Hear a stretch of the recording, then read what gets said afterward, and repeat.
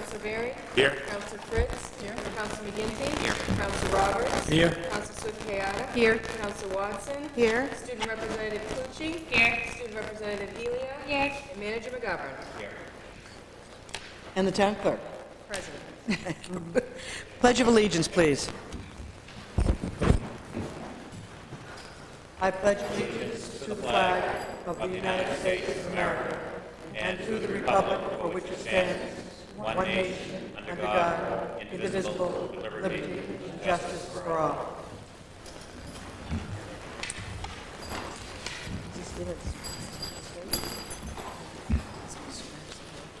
Oh, we're asking, okay. May I have Brendan James Sweeney, please? Come to the podium.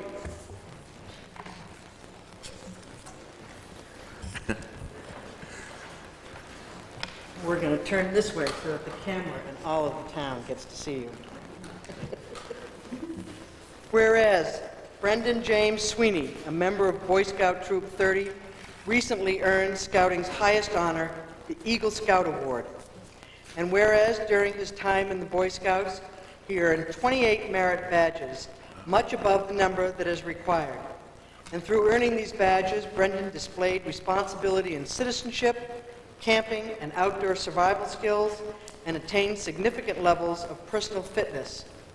And whereas, as a scout, he has been elected and named to a number of leadership positions, and he volunteered over 700 hours in service to the community.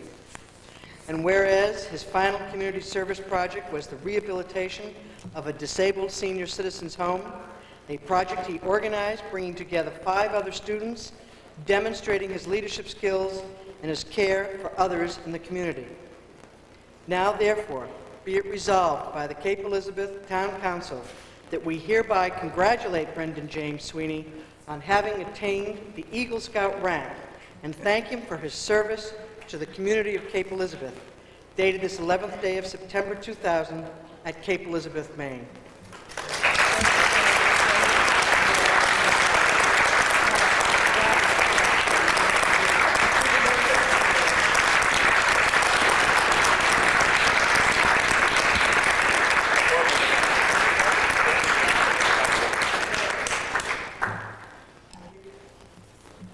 Is that right, Brendan? You're going in the Army? Oh. God. Soon?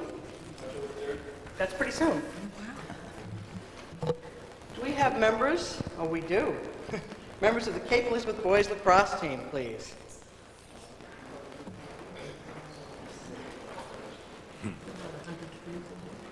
Yeah. Big dudes here. Your mind height. Everybody's big. Whereas the Cape Elizabeth Boys Lacrosse team recently earned their 11th straight Maine Lacrosse Championship. And whereas winning the final game was the culmination of another successful season with a championship in every year in the 1990s and now in the year 2000. Lacrosse has begun a new decade with another championship. And whereas boys lacrosse in Cape Elizabeth has maintained a record of excellence that is unsurpassed in this sport in Maine, and perhaps in the entire nation. And whereas the entire Cape Elizabeth community is proud of the accomplishments of the members of this team, now therefore be it resolved by the Cape Elizabeth Town Council that we hereby congratulate the Cape Elizabeth Boys Lacrosse State Champions, and we praise them for the honor that they have earned for themselves, for their families, for their school, and for their community, dated this 12th day of June in the year 2000 at Cape Elizabeth, Maine. Congratulations.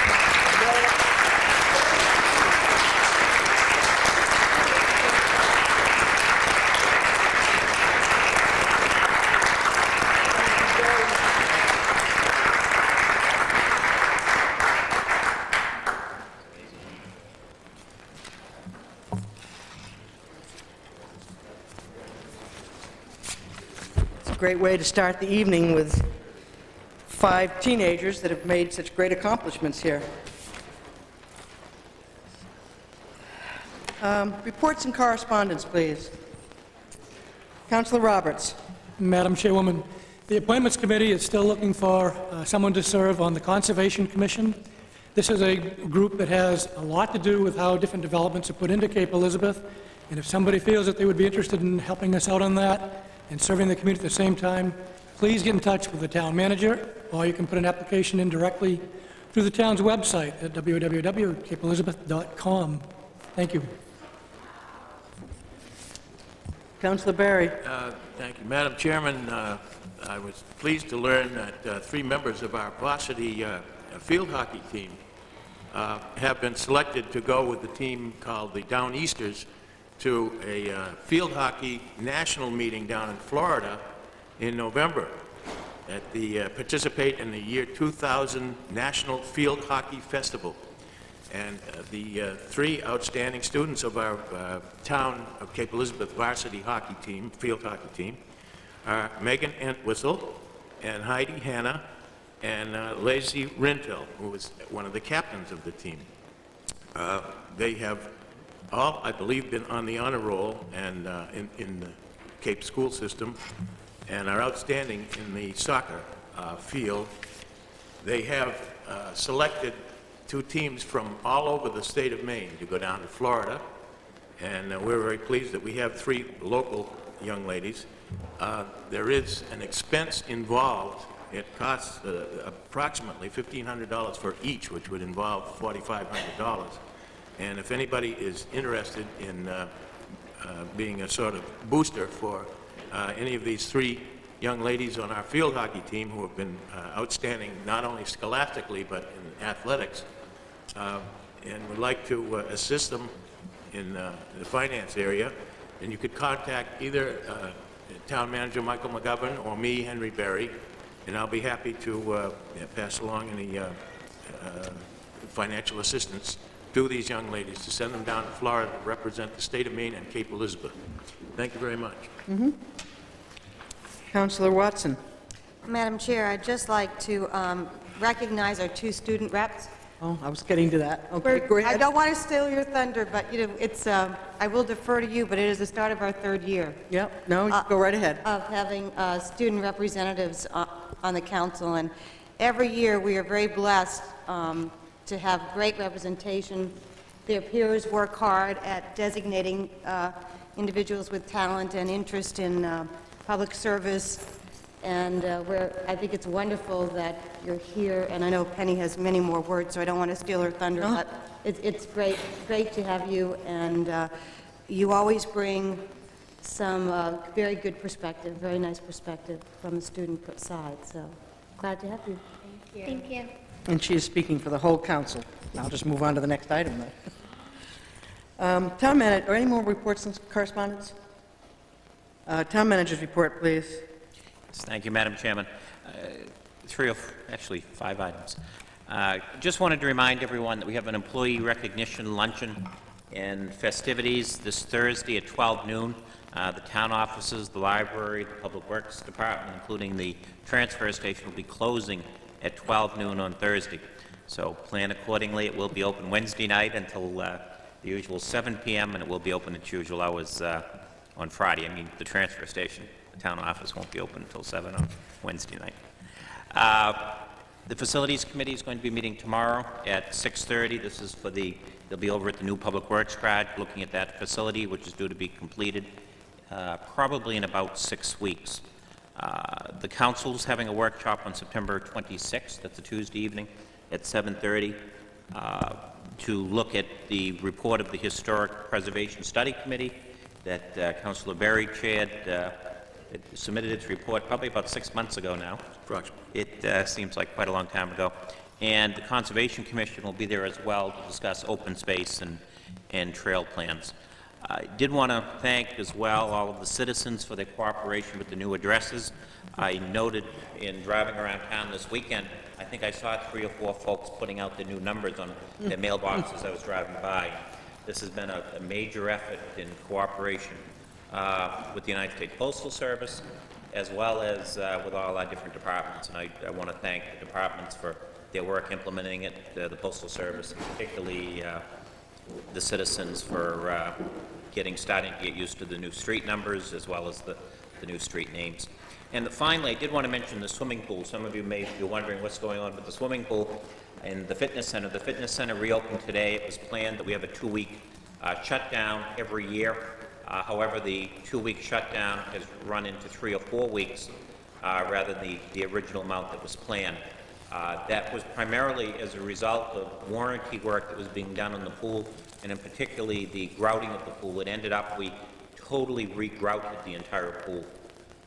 Many have asked, well, how does this affect my membership?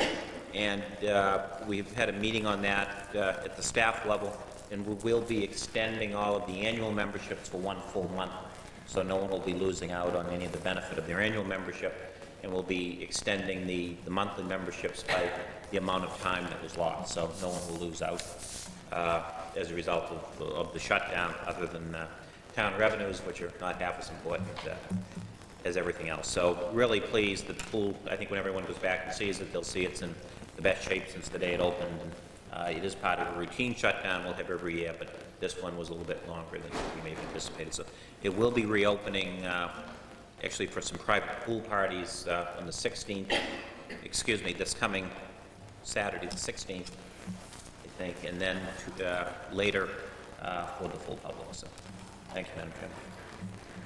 I'm distracted by this high-tech council we have over here, taking minutes as we speak on the computer. We'll get our report probably as we leave. Way to put the heat on. Yeah, right. The minutes of the August 14th meeting, which are in your packet, please. Let's not get these. Any errors or omissions? Need a motion? I'll make a motion, Madam Chairman, that the minutes of the August 14th meeting be approved as read. Second. It's been moved and seconded. Is there any further discussion? All those in favor? Opposed, none. Motion carries. Item number, what are these numbers? Citizens discussion. Oh, citizens' discussions of items. Are there any citizens that have items that they would like to bring up that are not on the agenda at this time? Hearing none, we'll move on, please. Item number 33, action to change the date of the regular October Town Council meeting to October 2nd, 2000. This is due to the Columbus Day holiday weekend. So we need a motion to do that? So moved. Second. Been moved and seconded. Any further discussion? All those in favor? Opposed? None? Thank you very much. Item number 34, action to set a public hearing on a citizen petition to open up Jordan Farm Road for full paved access to Broad Cove. The council has received, over the last few weeks, several letters, phone calls, emails, and messages from a variety of neighbors from a variety of streets. Historically, items like this are extraordinarily difficult for people that live in any one of the neighborhoods affected by these sorts of things. Certainly the council in its policy-making capacity, which is what we do, is set policy, and policy in public capacity such as this is the will of the people. So it's our job to listen to all the people and to respect all sides of each issue. Everybody has an opinion. Everybody wants the exact same fairness, that their opinion should be heard equally by people in the audience, by people on the council, or anybody that's affected. So that being the case, tonight I've asked Mr. Kramer, who brought the original petition forward, to speak 5 minutes. Only, this is not a debate, this is only an opportunity to present the fact that he is presenting this petition, which he set around. Also, Mrs. Wasserman, who speaks from the other point of view, has 5 minutes to speak on behalf. It's not very long. This is not a public hearing. This is just an opportunity for them to introduce the point of view and the fact that there are more than one point of view. We only have one point of view, which is in this petition, but we know that there is a full other side that is not yet just presented material. So they should have an opportunity to present their side. That is all we're going to do tonight on that issue in terms of public comment. The council then, under ordinary circumstances, in a situation like this, would automatically set this type of issue to public hearing.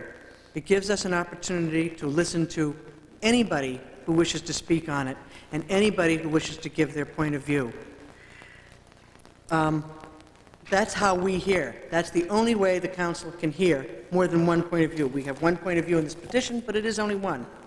So public hearing is the way we do it in this town and many towns, is a way of hearing several points of view. Now, in this particular incident, there has been some communication with me and I think all of the councilors asking that there not be a public hearing, that this is just a dead issue and that we shouldn't have a public hearing about it, and that it would cause friction among neighborhoods and neighbors. I'm sure all of the members of this council, and I do not speak for them on this issue, have their own interest on a public hearing. I personally will have spent 11 years studying public policy, and I believe there should be a public hearing. Now, this council has an opportunity, tonight to decide to maybe not set it for public hearing. It is simply a matter of votes. My opinion is just one. So I'm going to ask tonight that Mr. Kramer step up and just present to us how this came about, how he happened to set it. You see, I have that microphone is still turned the wrong way, so be sure and straighten that out and bring it down, please. And just introduce yourself and where you live, your address, and you have 5 minutes. Thank you, Chairman Carson. My name is Asher Kramer. I live on Ledgewood Lane in the Broadcote neighborhood. And I'd like to clarify that while I did present the petition, I am not the sole sponsor of this, and I am simply part of a committee of concerned citizens that put this material together and that garnered the support of the neighbors to put the petition forward. And I do appreciate the time of the council. I realize that this is an issue with a long history and a great deal of complexity, and I realize that all sides should be heard in this debate. I'd like to, if I could, go over the major points that were outlined in our citizens' petition and reiterate that this was a process that was a number of the neighbors in Broadcote from all over the neighborhood that started this. I was simply one of the participants and was selected by my colleagues and neighbors to represent this. We began a petition drive of a signature campaign throughout the neighborhood in June, and you have attached in the materials that are part of the public record 146 of our neighbors who have signed the petition requesting that a second and permanent access road be opened into Broadcote. And I'd like to just reiterate the points that we make in the materials that we submitted. We believe that the current single access creates a safety issue regarding the volume and speed and concentration of traffic that is unacceptable to the majority of the neighbors who live along the roads, namely the lower part of Hunts Point, Salt Spray, and Broadcote, that are subjected to 2,000 to 3,000 cars a day. We believe that this volume and speed of traffic poses a safety hazard to the young children in the neighborhood. Second point that we made, and a lot of this was outlined by Mr. McGovern in his 1989 memo to the council requesting that a second road be opened, regarding that emergency-only access roads do not offer the same type of egress into a neighborhood as a permanent and paved road did. And we have anecdotes in the materials that we submitted regarding the longer time it would take for safety vehicles to enter the back end of the neighborhood. This, as far as we perceive, is an issue that goes back many years, back into the 60s and 70s when the neighborhood was first developed, and never was the intent that there only be a single access into the neighborhood, yet the neighborhood became progressively developed, and now it's a result of an almost 2-mile dead-end road into the neighborhood. It was never intended. The original designs called for multiple entrances, and our intent tonight is not to go over the history of why this happened, but simply to address the consequence, which is a current single access. Town subdivision regulations would imply the need for a second access road, and we believe that the town council should recommend to the Planning Board that these regulations be put into place in the neighborhood. For the 84 homes that are directly impacted by this level of traffic, we believe that the quality of neighborhood life is degraded and that the majority of the neighbors in the Broad Cove neighborhood are negatively impacted by this, and we would ask from a public policy standpoint that the council consider changing the current zoning regulations for the majority benefit of the citizens who live in the neighborhood. We believe that the current situation is not fair to the majority, and believe also that in Mr. McGovern's memo very cogently pointed out that traffic studies indicated that traffic would decrease and smooth out throughout the neighborhood. In other neighborhoods, such as Shore Acres, there is a similar single egress into the neighborhood, yet there is a different way that the neighborhood was designed, with multiple entrances in and out of any single street, and nowhere is there the same type of a situation where there's this concentration down such a long and extended roadway. In terms of the history, the letter to Peter Kennedy in 1994 indicated that... Excuse me, you have 1 minute now. Thank you. That it would need to take a petition such as this from the citizens to reopen this issue.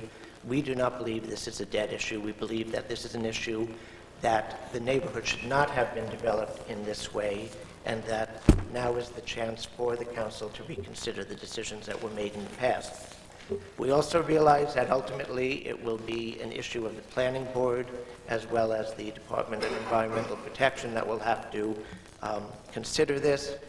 We postulate that it's best left to those experts to determine the exact environmental impact, and we'll defer to that. Right now, we would ask that the council reconsider this and to recommend to the Planning Board to further consider the environmental and zoning impacts. So once again, we thank you for your time and consideration. We apologize for bringing such a thorny issue to you, but believe that this is what you're here for, to debate public policy. Thank you. True. Thank you.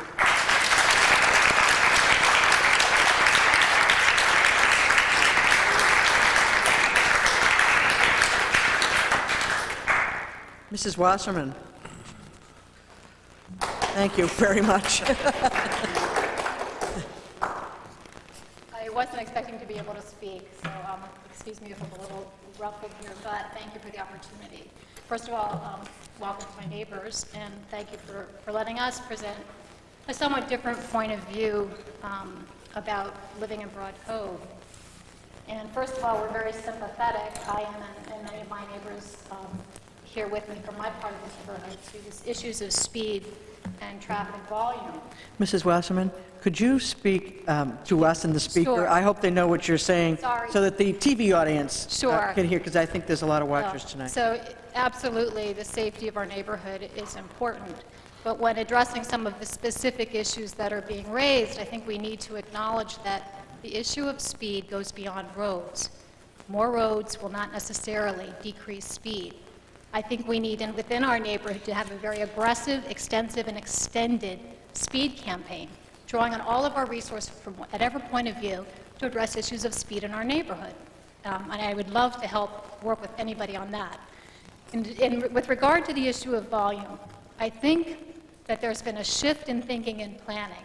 When I've talked with some people from USM and others, in the last 10 years, the Planning Board, I found a report from the American Planning Association, which actually has shown that land uses change in response to accessibility. So the evidence nationwide is showing that when you increase capacity, traffic volume tends to increase in response with new perceived needs or accesses until another equilibrium is achieved at an even higher level of volume. So I think this is something we would need to consider and study using contemporary methods, if we were going to study it at all, and apply it to our neighborhood really thoughtfully.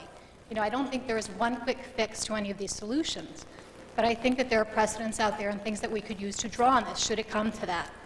I think the other big issue that we haven't addressed is that we're not a neighborhood by ourselves. We have neighbors in Two Lights. We have neighbors in Shore Acres. Things that happen in our neighborhood affect those neighborhoods. Issues about where, if and when or where a road should open up very much affect these other neighborhoods. You know, where are we going to be displacing volume if we think that's what's going to be happening? Onto Two Lights Road, is that fair? Do we need to study it? Or do they need to be absorbing the volume of traffic from our neighborhood? These are questions we all have to think about, and we all have to pose as a community broader than Broad Cove. So those are issues right off the bat, I think, that need to be brought to bear. And I don't know that people have necessarily thought about, I certainly hadn't thought about till I really sat down and looked at the issues. Cape Elizabeth looked specifically at Jordan Farm Road before. As recently as 1996, there were petitions to the DEP asking that this road be paved as an emergency access. And as recently as 1996, the DEP has ruled, and this is subsequent to other rulings earlier to that, that it should remain a gravel road, an emergency access gravel road, because there is an RP2 wetland and ponds contiguous to the road. There is a pond that's 10 to 15 feet from the road at its current narrowest width. So the DEP has looked at this. One of the things that we would need to do if you were to go back to the DEP is to convince them that there's no other way out of the neighborhood. You have to be able to demonstrate alternative analyses that show there's no other way out. As a town, we have to decide, and as a neighborhood, you know, what are we going to do? Are we going to present one road, target one area, and ask them to rule on it, and have them come back to us and say, no, you know, there are other ways out, as we've shown in past studies. You know, this is an issue you have to go back to your town planning board to discuss. I don't know how much time, energy, and money it takes to do those kinds of study. I don't know, but I would expect it's fairly expensive. So we have to really think about that before we open up these issues about targeting specifically one road. And then we have to think in terms of the neighborhood, what's fair? Do we look at one road that's there as an emergency access? Do we look at all possible egresses out? Personally, I think, you know, we need to address speed and volume issues internally without adding roads. I would prefer not to see any new road opened up in Broad Cove. But we have to be fair about this and say, is there an access out of Ledgewood that goes into Shore Acres that would allow people in Ledgewood, 43, 45 homes in Ledgewood, to enter out that way? Does it provide a secondary route out then for Shore Acres? Or is it harmful to both neighborhoods? Is the impact negative? Are there wetlands up there or not? They don't appear on the map, but maybe there are those or other safety concerns, which I think we would need to really consider comprehensively and seriously. So while this petition has targeted a specific road to open, should the town council decide that it's worth pursuing further, I think that it would require extensive DEP analyses, and not just one part of the neighborhood, but the whole part of the neighborhood. What are we doing to our wetlands? We're a coastal community. There's a commitment in the town to preserve them. How can we balance that need and that demonstrated benefit that makes us different from New Jersey, makes us different from Massachusetts, with our internal needs? How do we assess true traffic flow patterns using state-of-the-art technology, looking at an entire neighborhood and not one portion of it? This is anecdotal information. It's going to require extensive, expensive study to look at that. Traffic flow, speed, and safety. And on one final point, the town, the emergency access road is up to code. It is a full access road. Mr. McGovern has assured me that it is a full access road. So I think we need to address that issue separately if there are problems in the fire and police department in that regard. Thank you very much.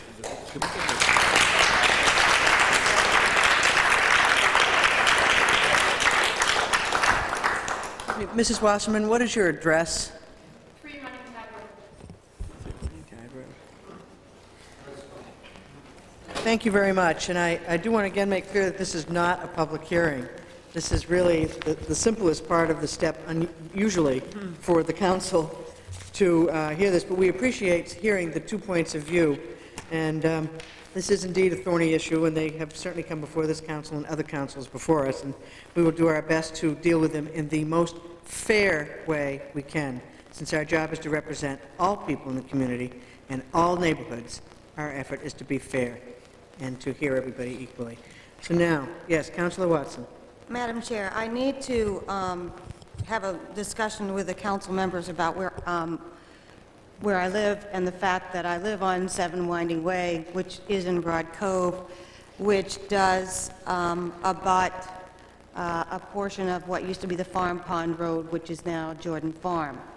So I reside there. I don't necessarily see it as a conflict any more than I would see the fact that Henry Berry lives on 2 Lights, or the fact that our chairman lives in Shore Acres, or that some of us are on the rescue or have connections to the police department necessarily as an issue. But I do need to make the public as well as the council aware that I do live there, and that I am impacted by the issues and problems in Broad Cove.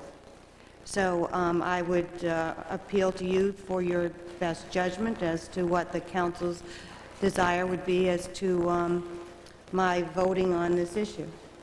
Madam Chairman? Could Councilor Berry. raise a point of order? Section 24 of the rules that were adopted for procedural operation of the council for this year, it says that every member present when a question is put shall, which is mandatory language, shall give his vote unless the council for special reasons shall excuse him. Application to be so excused must be made before the council is divided or before the calling of the yes or no votes and decided without debate. I think the mandatory language would insist that Councilor Watson should vote. Councilor Berry, one of the things that certainly has to do with recusing or not recusing oneself is if there's financial impact. And surely, with my son in the police department, I took no votes or anything regarding police contracts because it impacted a financial level, which I thought was a conflict.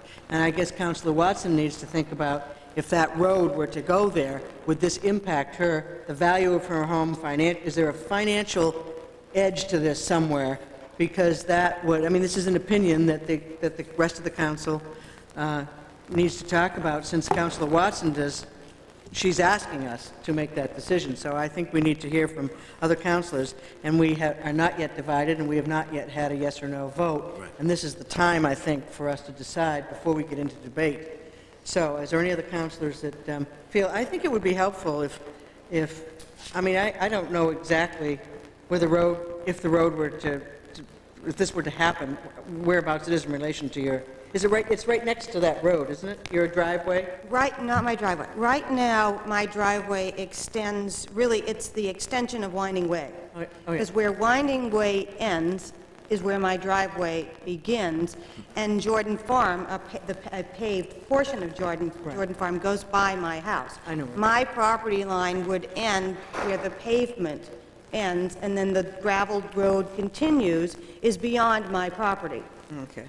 So it's currently paved to the far side, if you will, on the south side of the property, and then the gravel road picks up. But to say that it does, Jordan Farm Road, paved and unpaved, portions of it go by my house. And it is at that intersection of Winding Way, Jordan Farm, and to the left would be Running Tide, is where my home is. Okay. Is that clear to the rest of the council? They know where the location of the road and Councilor Watson's driveway is? Okay. All right. I'm ready to hear from other councilors. Councilor Fritz? I don't know. My thinking on this is that if this is reconsidered, it might likely go back to the planning board and the DEP for those reconsiderations, so that it wouldn't be as much of a town council decision. And also, when I served on the planning board, I remember there was a development that was taking place next to my property. It was the Cranbrook development. And I did not need to recuse myself, except, because, it was planning a large area. We all live within this town, and it didn't seem necessary to the legal advice that I got at that time that we needed to do that. So my inclination is to not make Councilor Watson step down on the issue. It is going to be our decision, however. Those other people may be making, it is our decision to decide whether to send it or not send it to the DEP or anything. Yes? When we had the major issues regarding 2 Lights Road, Henry didn't recuse himself, And of course, that's on his road too, so I think there might be some precedent here for not recusing himself. Okay. Anybody else? Councilor Swift-Kayetta. I have the highest regard for Ruth, Thank you. and I think she would do a good job of voting fairly, but I think the appearance is something that might impair people's opinion of your credibility. If it were me, I think I would recuse myself, and I feel odd saying this because you're probably the person who has the best personal knowledge of this issue, so it does seem sort of weird, but I intend this in no personal way, but because I think you do a good job, but I think the appearance might be inappropriate. Councilor Roberts? I feel the same way as Councilor Swift-Kayetta, and I think the council on a number of occasions has been remiss in different members perhaps not recusing themselves when they should have. But in this one, it's going to be a very heated debate, I have a feeling, and again, to keep it biased as much as possible, I believe I would ask Ruth also to step aside on this particular issue. And could I ask a question? Would this be, I was talking about recusing herself from voting. However, I have no concern with Councillor Watson asking questions during the whole process. I don't mean that, and I don't know how this goes with Robert's Rules of Order or anything. I don't know if she has to, sit there with a bag over her head if she recuses She can participate in the discussion. But we just wait for her to twitch at appropriate moments. But Just kick me if I fall asleep. yeah. I don't think we'll be falling asleep. I have absolutely no concern about her expressing her opinion. It's more the voting aspect of it that I'm concerned about. Well, I too am concerned about the perception or the appearance of a conflict. I think the process that we're in right now is to, if we vote to set this to public hearing, our job is to listen to people and not have any opinions ahead of time. That's the whole point of it. The whole point of it is that you get to persuade us one way or the other until our opinions are formed based on things that are said. So if we're up here, sitting here, and we already have our opinions already formed and we've never had a public hearing, that's hardly fair. So I tend to think and agree with Councillor Swift-Kayetta that it is the perception of conflict that is of concern. I also have no concern for Councillor Watson participating in the conversation, the debate, or the discussion at all, but to vote on whether or not this goes forward, I would consider that to be a conflict. Just, if I might, Madam Chairman, under the state's conflict of interest provisions, if a councillor recuses from voting, the councillor must also recuse from all discussion at the podium as a member of the council. It's not a choice to select one or the other. Can she participate in the public, in a workshop forum or any other kind of forum, do you think? No. The state law provides that if the decision is made with any councillor on any issue, that the recusal must involve both discussion during the council meetings as well as the votes, which does not preclude any individual from speaking as an individual citizen from the podium on the issue, but not as a councillor with the rights and privileges of a councillor, So she whatever cannot- those are. So just to clarify, so Councillor Watson could speak from the podium out there as a citizen, as an interested citizen, but just not in her role as councillor up here. If the decision on any councillor on any issue is to recuse, it is both discussion and voting as a councillor As a at the councillor. podium, Okay. but not at that podium. I'm sorry, but not at the She podium? could still speak at the podium as a citizen, but not as a member of the council with speaking, when councillors speak, that type thing. And I could only do that at a public hearing, right?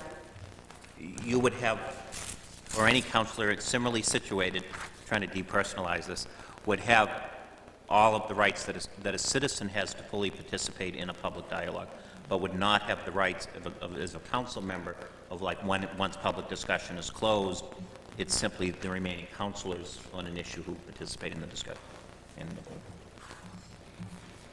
Okay. We need to vote on this. We can move forward here. We need a motion, whichever way the motion is going to go. We need a motion on Councillor Watson's request, statement. What's the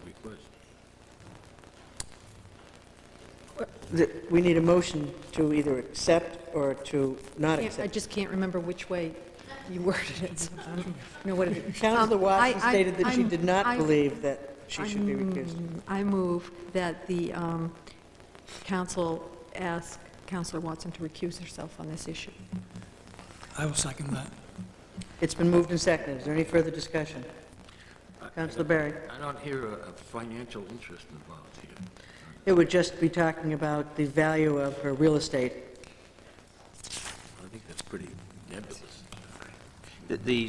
I don't have the statute in front of me, but the state statute has two sides to it. One is pecuniary interest, and the other is bias. That, you know, if because of some special circumstance on any issue, a councillor has undue bias, then they also required to abstain. So I would think that if the council if the council was going to take a vote to exclude a councillor from a vote, you'd want to specifically state the reason why as part of that. Right. We leave it to the person making the motion. Yeah, I hate making this motion because it's purely the appearance thing. So could I amend my motion that because the council asks Councillor Watson to recuse herself because of a potential appearance of a conflict? Does that do it? Do I have to be more specific? I think if a councillor were to challenge this vote, that it ought to be based on the standards that are within the state law, which are either pecuniary interests or bias. That's what I thought. This is One could argue either way that it could benefit me, quite frankly. Yes, because of the the financial interest of the potential impact it might have on her home's value. You can clear that up. Come on, guys, you can just vote me down. Just don't make me struggle with it. If you don't agree, just kill it right now. the financial interest that we're talking about is if you live in a home that does not have a road in front of it, and sometime later you do have a road in front of it, that there may well be a financial impact on the value of that home. Well, it's not a complete road. We're not going to get into a debate. This is the inappropriate time for us to get into a debate. I just heard the question asked, and I shouldn't have actually responded. So we are going to, the council is going to vote. Is there any more discussion on this issue? All those in favor of the motion? Opposed? I can't vote. Right, 4-2 in favor. Thank you very much. Now, the next part of this is to have discussion of whether to set this for public hearing. Do we have to have a motion before we? Yeah, we're going to have the I'm waiting for the motion. I move we set a public hearing on this. Do we have some date in mind? Yeah, that's why the other October 2nd. That's why that other item is Okay. raised. For October 2nd. It's been moved and seconded. Is it seconded? I will second it. It's been moved and seconded that we set item number 34 for public hearing on October 2nd at 7:30. Is there any more discussion? Councilor Barry. This seems to me a little premature. It comes all of a sudden here. We've heard comment about the DEP and an overall neighborhood survey and so forth. October 2nd just seems a little sudden to me to address all these issues, and I think we should have more time. We probably would not be able to address the issues of the planning board, the zoning board, and the DEP. Right. We would simply be able to have the citizens to have an opportunity to express their opinion at the public hearing. Oh, no, I don't object to that. Yeah. The more the merrier, but as far as any action, I think we need more information. So. You don't have to take any action after that public hearing at that time. You could, Yes. Yeah, I would agree with him. You know, there's a lot of issues involved here that maybe this should be workshopped so that we can sit down and have some conversations about all these. You know, I'm not opposed to listening to the public's opinion, obviously, but I think we need to get the background information, particularly from our staff, on what the role of this road was when it was put in, et cetera, the DEP's position on this, all those things. You know, I think we need that staff work done.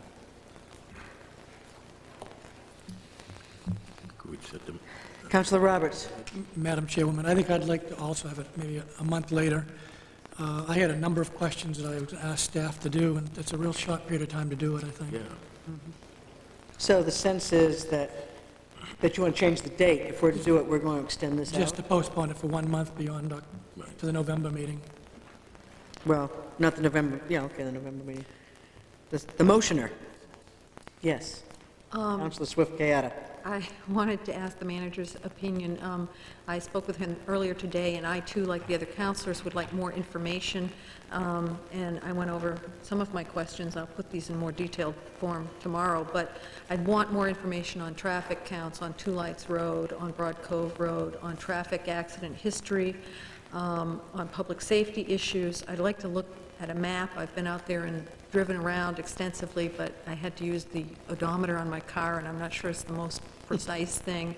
I'd like a count on the number of homes affected in the different neighborhoods affected. There's a bunch of different information, as well as the history, as well as some DEP information. So that's a lot of information. I don't know if it could be available by October 2nd, and that's my question of the manager. Do you think that's too much to get together for then? If it is, I'd like to have all the information. Yeah. If it isn't, I think it's the right of the citizens to petition their government. It's a constitutional right in the U.S. Constitution, and I know people would want to move forward on this, but I also know that people want us to give a full and measured hearing and response. So if it's too quick to get all that information, perhaps we should defer it a little, but if it's not too quick, then we should know that. Okay. I'll answer that. Because you moved the meeting to October 2nd, it really is very limiting in terms of trying to get the information and to have it available to both the council and the public to see well in advance of the meeting. My hope is that, you know, if you moved it to November, that perhaps we could have all the information ready by about October 20th, and that way everyone could see it, no matter what their view is on the issue. We could post it on the web, you know, any report that might come of the questions or any of the other information. So what? November would probably be. November 13th November 13th. would be that date. Then, Give time to get some of the information that you want and still be able to hear the comments from the public. I'd like to amend my motion to make it the November 13th, to make the public hearing at the November 13th meeting.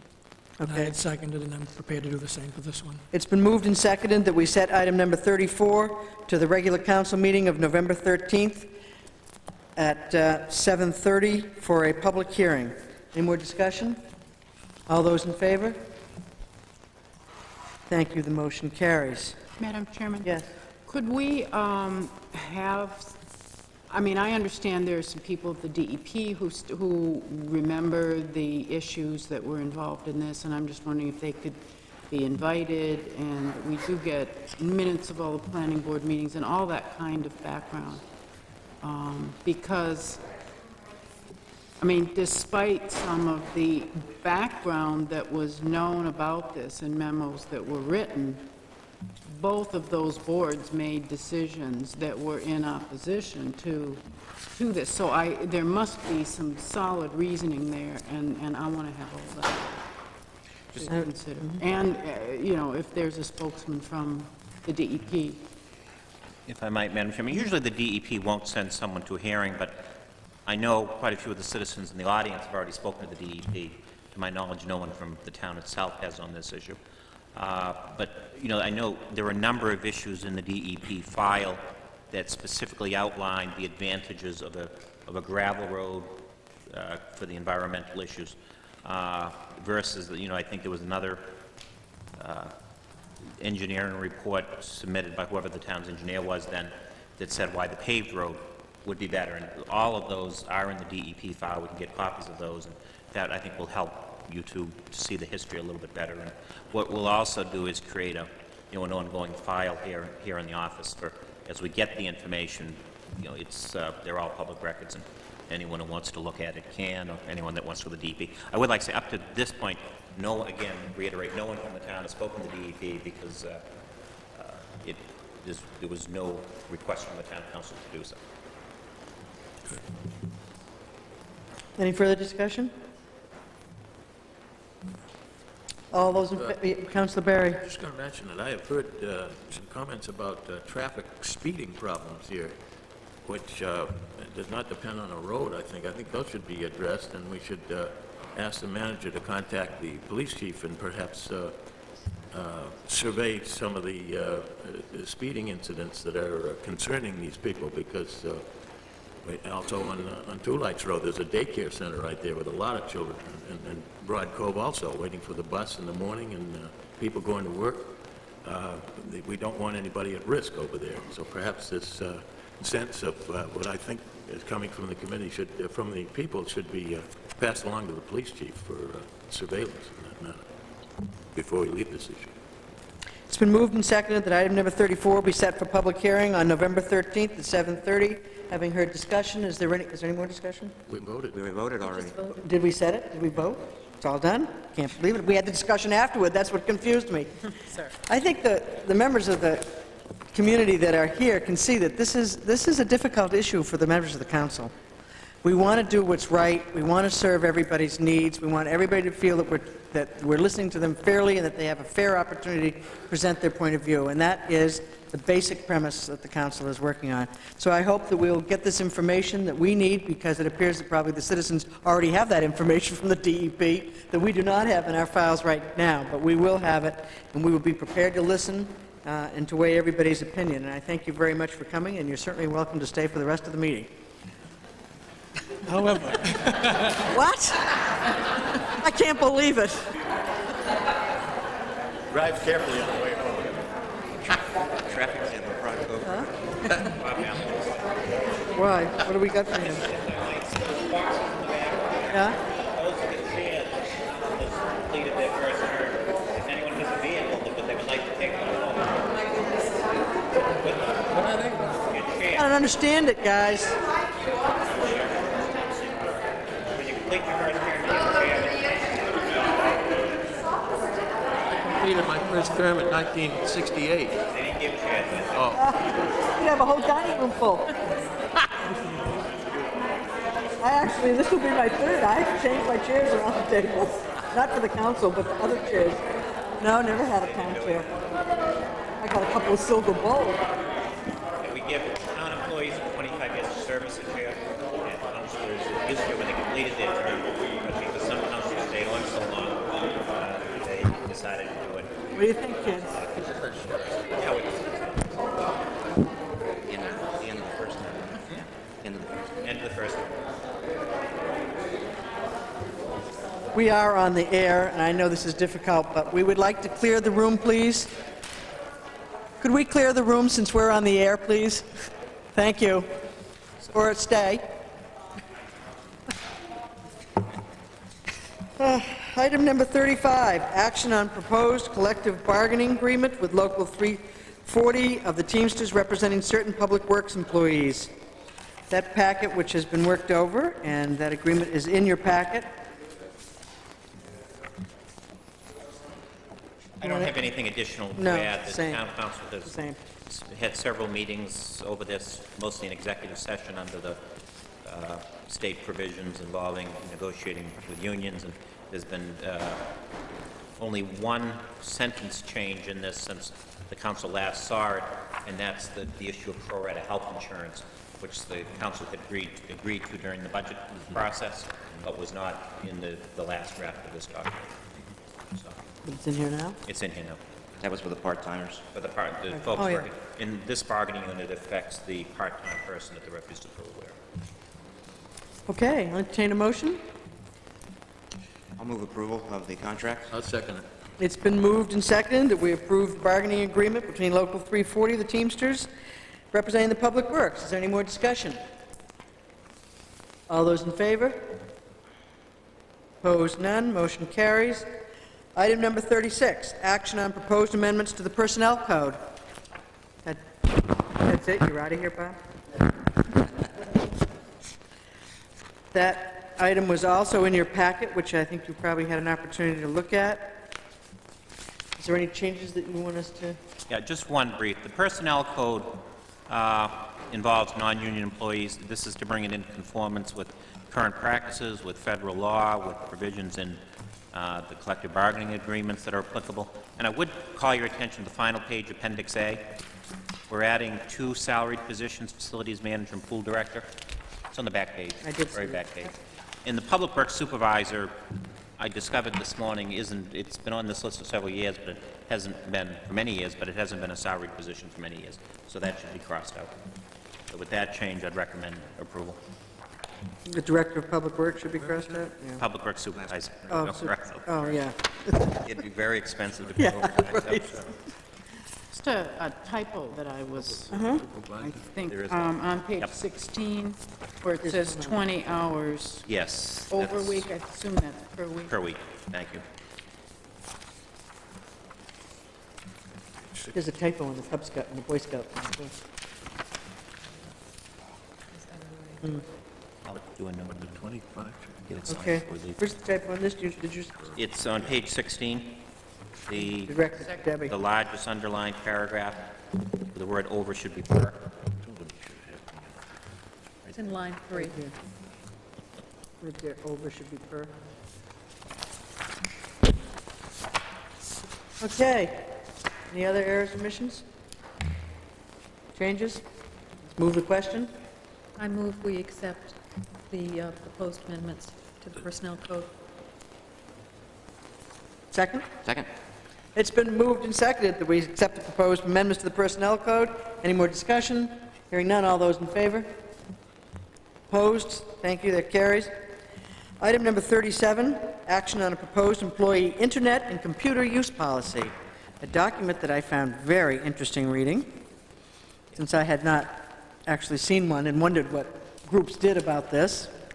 Madam Chairman, this is, as I mentioned, is so modeled after the school policy Right. that we even forgot to take the word school out twice. The 2 references on the first page to school would be town, Yeah. and in supervision of the town, the word unit in that 4th paragraph would be eliminated. But we do recommend that you keep the sentence in here of, in the final section, that we would not allow for municipal employees any inappropriate communications with students or minors. Yeah. Is proposed to remain. But there are two sections in that, on that first page, employee computer and internet use, sort of the overview that in the second line of the second paragraph, incidental personal use of town computers is permitted, and then in the 4th paragraph, all town computers remain under control, custody, and supervision of the town. Very nice. And then also, wouldn't the reference be in the last line of that paragraph too? Employees have no expectation of privacy in Yes. their use of town computers. That find in Microsoft Word really works well today, I figured. I spent all day, an hour, trying to find things on the computer. Couldn't do it today. All right. Are we ready for this question? I presume it has been in effect how long with the schools, and this has worked for them? Yeah, they've had several policies. I think this current one's been in place about 6 months, so it really, with school being out of session, hasn't had an opportunity to be tested.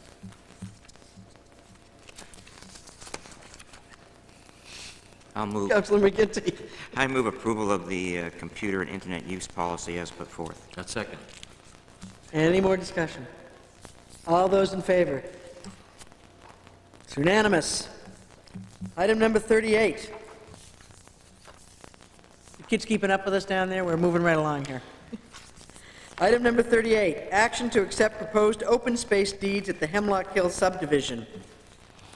This is the 3rd time this has been before the town council.